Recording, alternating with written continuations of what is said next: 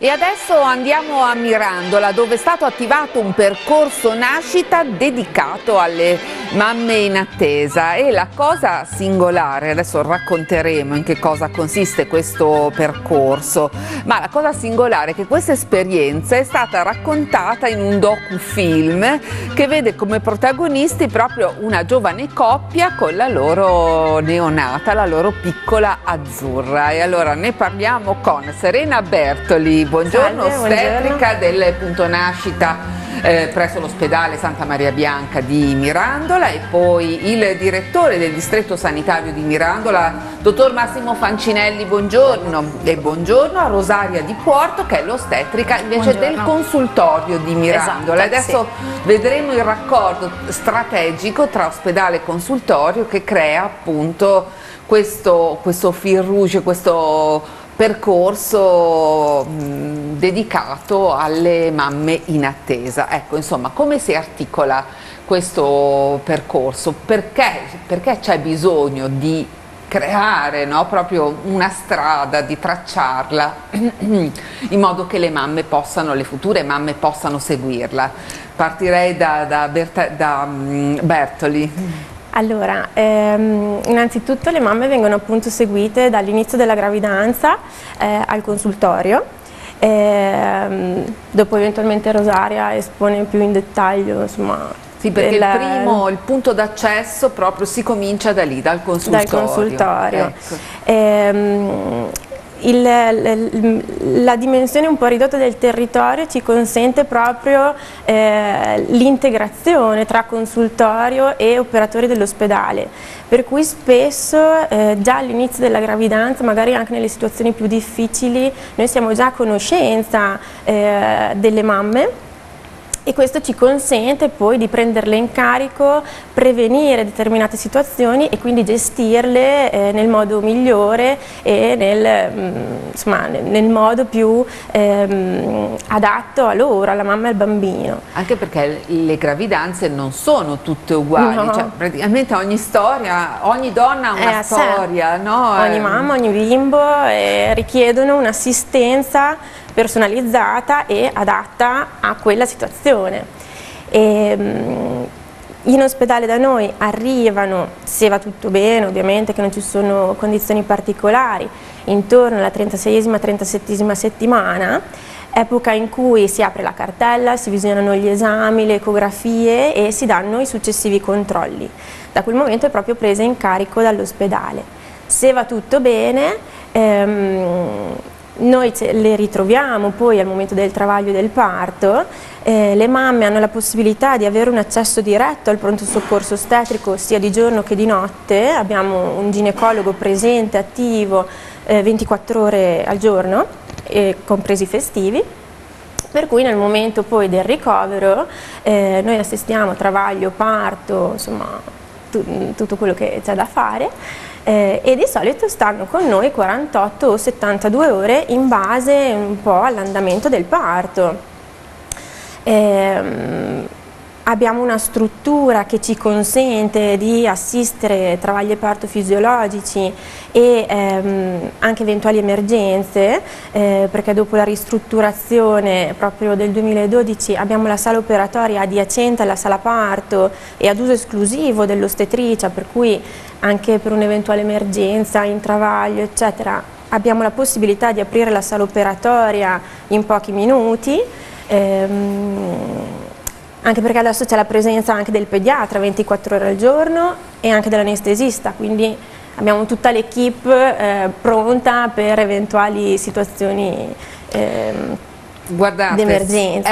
Sembra scontato che ci sia il pediatra 24 ore, ma non è affatto così, perché un ospedale come Santa Maria Bianca, che solo 6 anni fa ha vissuto un periodo disastroso come quello del terremoto, in cui è stato chiuso, ha necessitato di interventi molto importanti, è punto di riferimento sanitario in un territorio molto vasto, no? Che copre tutta la bassa modenese. Insomma, direi che veramente il lavoro che è stato fatto è un lavoro egregio e svolge un servizio di prima qualità, certo. naturalmente state diventando davvero un punto di riferimento per mamme, future mamme di tutto un territorio che si allarga sempre di più.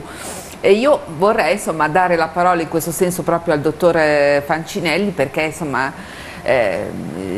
ci spieghi, ecco, qual è la valenza di questo punto nascita su Mirandola, la sua importanza, insomma l'avete rifatto, ricreato dal nulla dopo che purtroppo il terremoto ha generato tanti disastri.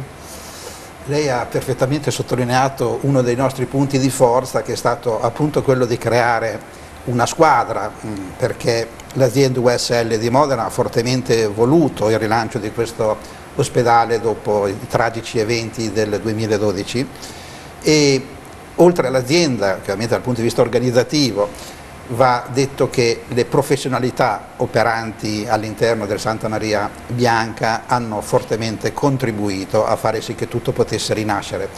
E sembra un gioco di parole, ma siamo riusciti a far rinascere proprio anche il punto nascita, che è certamente un po' uno dei fiori all'occhiello della nostra struttura. È un esempio sicuramente importantissimo di quello che significa il lavoro di squadra. Diciamo che nel percorso nascita che abbiamo messo in piedi per l'ospedale di Mirandola, per tutta la collettività dei 9 comuni dell'area nord della provincia di Modena, siamo riusciti a creare un qualcosa che ci abbia fatto credere, ognuno per la propria parte, che avremmo potuto ottenere un risultato positivo. E quindi qui va dato atto che sia dal punto di vista dell'aspetto esterno all'ospedale, quindi di tutte le attività consultoriali del territorio, che hanno messo un fortissimo impegno nel creare quel circuito che porta poi le donne a scegliere di partorire a Mirandola.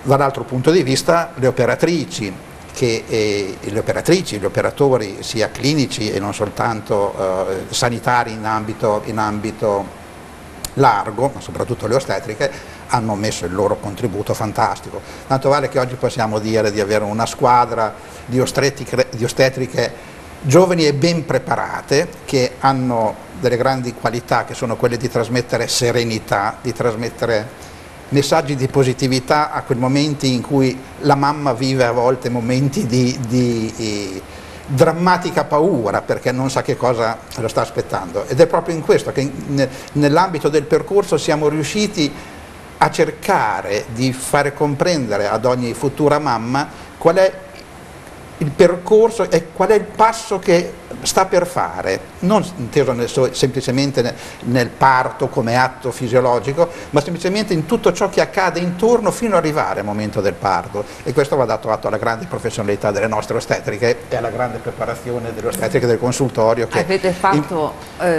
no prego dottor, abbiamo fatto un lavoro di squadra. Avete fatto anche una giornata così di presentazione al pubblico, un open day per tutto il punto nascita, per farvi conoscere e presentare quello che è stato fatto, e naturalmente anche questo docufilm su cui adesso insomma, vi faremo vedere anche qualche chicca che abbiamo preparato. Parleremo anche di quello. Infatti l'open day è stato un'ottima occasione per prendere le future mamme, e non solo, ma soprattutto la nostra mission era quella di coinvolgere le future mamme, è stato quello di prenderle con noi, farle vedere l'ambiente in cui tutti quanti noi operiamo, e siamo riusciti ad accompagnarle letteralmente per mano all'interno del reparto di ostetricia e ginecologia, per fare vedere, per toccare con mano quella che è la realtà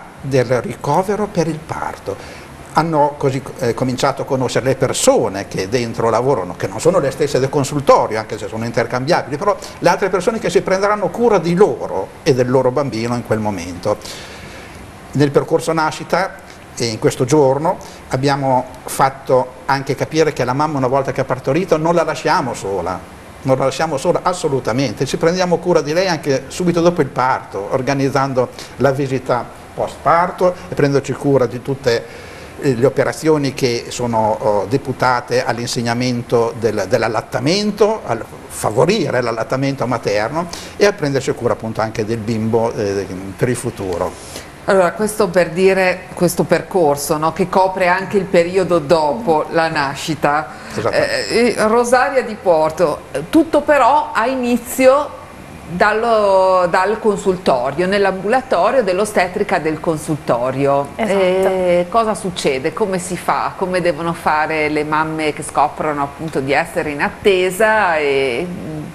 Allora, succede che in primissima battuta avviene una presa in carico, un'apertura di una cartella, una presa in carico ad opera dell'ostetrica, che assieme alla mamma fa un colloquio informativo e oltre a valutare quelli che sono un po' i fattori di rischio, la valutazione dei fattori di rischio ci aiuta molto, per noi è fondamentale, perché valutando bene caso per caso quella mamma, quel bambino, quella gravidanza e il suo stato di salute, che riusciamo a crearle un vestito adatto che è appunto un sistema di qualità, cioè adatto proprio all'assistenza per quella diade e per quella, mi viene da dire anche per quella famiglia, perché il percorso nascita è abbastanza ampio. Fatto questo colloquio, poi si parte con tutti quelli che sono gli esami, le visite, i test di screening che vengono fatti. Noi siamo degli operatori che guardano un po' a 360 gradi l'assistenza, no? Non c'è solo una pancia e un bambino da osservare nella sua crescita di gravidanza, ma c'è un contesto nel quale questa mamma è inserita, le sue aspettative, quello che desidera da questa nascita, da questo parto. A Mirandola abbiamo questa caratteristica di cui parlava sia il dottore che Serena, di essere quasi un'unità operativa unica, cioè noi abbiamo un filo che ci tiene molto legati, una rete veramente attiva, concreta, una rete che funziona, e quindi questo permette di attivare nei vari momenti della gravidanza, a seconda delle necessità di questo percorso, diverse figure professionali, perché non ci siamo solo noi ostetriche, ci sono i ginecologi che intervengono sulla patologia e sull'aiuto, sul supporto a noi ostetriche nella gestione anche della gravidanza fisiologica, a volte perché è necessario anche... La gravidanza fisiologica è quella in cui tutto procede bene? Ecco, io mi esprimo con i termini proprio. Sì, probabilmente noi alcuni concetti li diamo per scontati, ma ha ragione, forse non lo sono. Gravidanza fisiologica intendiamo quella gravidanza che segue un iter la cui assistenza prevede dei livelli assistenziali di base, quelli che normalmente anche a livello ministeriale ci vengono consigliati, quindi non c'è necessità di fare degli esami aggiuntivi o delle indagini aggiuntive, perché non sussistono dei fattori di rischio da indagare e tenere sotto controllo. Ciò non toglie che anche chi parte con una gravidanza fisiologica potrebbe incontrare anche durante il percorso dei fattori di rischio, quindi chi segue la gravidanza deve valutarlo. Il percorso viene proprio così definito passo per passo. Esatto. Intanto abbiamo già visto alcune immagini che si riferiscono appunto a questo docufilm incredibile, avete trovato così questi testimoni a questa giovane coppia, sì, e li avete seguiti passo passo durante tutte le visite, dalle visite al consultorio agli incontri con le ostetriche in ospedale, insomma fino al momento della nascita di questa piccolina. Insomma, noi abbiamo preso il filmato, è molto lungo, dura circa una mezz'ora. Abbiamo estratto una pillola per mostrarvi quello che mi ha colpito di più, è il bel rapporto che si è creato fra la coppia di futuri genitori e tutti gli operatori sanitari che hanno interagito con loro. Insomma, si è molto riso anche durante questi incontri, insomma c'è stato anche un momento della commozione, la nascita è sempre una forte emozione così, però insomma vediamo ad esempio questa clip che abbiamo battezzato, lo chiameremo Francesco, e poi insomma nell'ambulatorio capita anche insomma di avere delle sorprese, vediamo.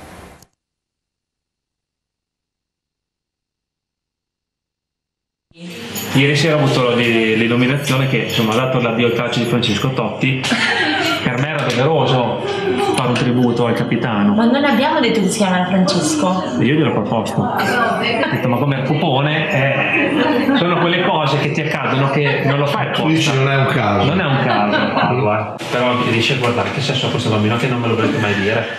Cioè, ormai sono 10 mesi che... Puntiamo in alto, una gravidanza di 12 io pago, mesi. io non ho problemi, però io voglio saperlo. Vogliamo saperlo. E a cosa andiamo? Un bel maschio. Assolutamente no, è una femmina.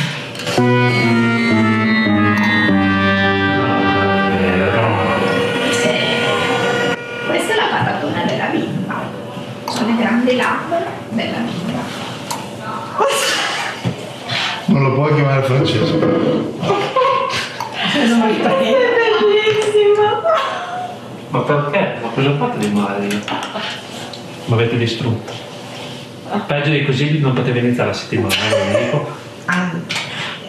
No, ma davvero una femmina? Per me è una femmina.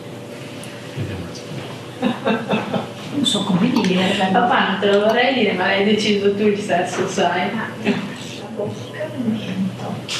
Puoi ricontrollare magari il sesso perché non so. Sei contenta tu? Io sì, un sacco. Allora siamo a posto. Lui se ne fa una ragione, non ti preoccupare. Come di tutto. Il sesso. Oddio. Cioè, Totti a confronto ieri sera era felice. Sì, anche io faccio il discorso, da oggi ho paura. Insomma, qui il papà era convinto che fosse Francesco, ma insomma non è andata così.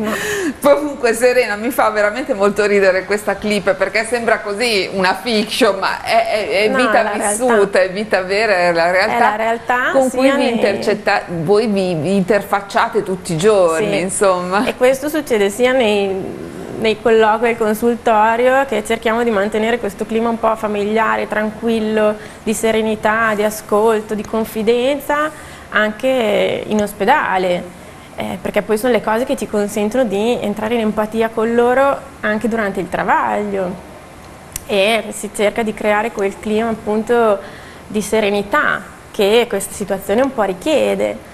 Tant'è che spesso alla dimissione le mamme ci dicono che si sono sentite coccolate, accolte, ascoltate, e questo secondo me è anche uno dei nostri un po' punti di forza. Ha degli aspetti umani veramente molto, molto belli, Noi molto toccanti, sì, questo progetto che siete riusciti a realizzare. Dottor Fancinelli, anche insomma, non facile far dialogare fra loro i servizi, ma qui mi sembra che fra servizi territoriali, servizi ospedalieri ci sia veramente un'integrazione, non vorrei dire perfetta, perché insomma, magari sempre meglio si può fare, ma insomma, che funziona a meraviglia. Infatti ancora una volta mi piace sottolineare quello che lei ha detto. Tutto funziona molto bene, ma noi stiamo lavorando per farlo funzionare meglio, perché non ci accontentiamo di questo, non ci accontentiamo perché riteniamo che questo è ciò che dovrebbe essere sempre, non solo a Mirandola, ma in ogni angolo d'Italia, in ogni angolo del mondo, un rapporto che andiamo a instaurare con una futura mamma, ma in generale, se vogliamo parlare di un paziente in senso lato, un ricovero ospedaliero che non sia legato ad una gravidanza, ad una malattia, quindi, ma ci deve essere sempre una grande integrazione tra il personale che si prende cura del malato, non solo all'interno dell'ospedale ma anche all'esterno, il territorio sempre. C'è questa dicotomia territorio-ospedale che a me piace pochissimo, io ritengo che l'ospedale sia un pezzo del territorio, è un pezzo del territorio, quindi è una dicotomia che non avrebbe ragione di esistere. Quindi l'ospedale rappresenta un luogo in cui affrontiamo determinate tematiche che non potremmo affrontare direttamente sul territorio, ma così come nel percorso nascita il parto rappresenta quel momento di massima tranquillità, di massima assistenza che lo possiamo fare in un luogo sicuro, così dopo e prima, la donna dopo partorito, prima di partorire, deve essere seguita in modo normale, così come un paziente che viene dimesso dall'ospedale deve essere preso in carico dal territorio, quindi dalle strutture esterne all'ospedale, affinché ci sia una prosecuzione della cura. In questo direi che il percorso nascita ha tracciato un ottimo elemento di raffronto per analoghe operazioni che stiamo mettendo a punto. Quindi sicuramente non ci accontentiamo di questo, pensiamo di poter fare ancora meglio, certamente, soprattutto quando possiamo contare su delle professioniste, su delle professionalità e dei professionisti che ce la mettono tutta e ci credono, perché l'importante è credere in un progetto, credere in una mission, credere in un risultato. Questo è il modo migliore per vincere in genere. Rosaria, quando una gravidanza presenta qualche problema, cosa succede? Succede che abbiamo un cambiamento, una variazione in quella che è il classico percorso di una gravidanza fisiologica nella assistenza, nella presa in cura, perché a quel punto subentrano le figure professionali di riferimento rispetto a quel determinato fattore di rischio che si è instaurato. Quindi sicuramente diventa responsabile di questa assistenza la figura del ginecologo, ma anche figure esterne come può essere, non so, il diabetologo piuttosto che lo psicologo o qualsiasi altro membro di questa grande equipe in rete, come dicevo prima.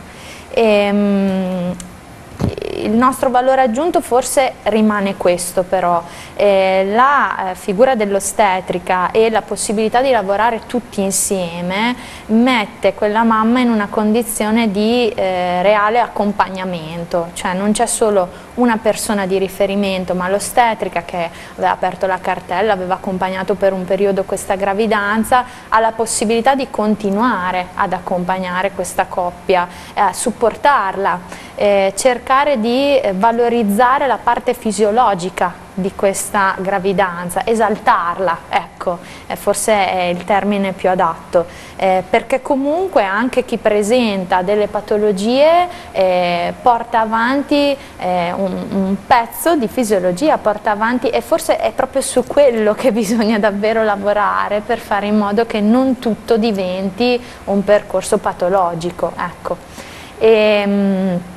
Noi non le lasciamo mai, ci siamo sempre. Ecco, non sentirsi sole, ma sentire, insomma, di avere le spalle coperte, forti e sentirsi protette è davvero importante. A maggior ragione se c'è qualche problema, ma che non diventi quello un aspetto che poi trasforma in qualcosa di negativo a tutta l'esperienza. Mi sembra che sia questo il vostro scopo, ed è bellissimo, perché poi quando si arriva al momento della nascita, questo è davvero un evento irripetibile. Proprio per vivere un po' questa emozione io farei vedere le primissime immagini di Azzurra, che l'abbiamo seguita e l'avete seguita per 9 mesi, noi l'abbiamo vista nel docufilm che ha realizzato appunto l'ospedale di Mirandola. Allora vediamo le primissime immagini di questa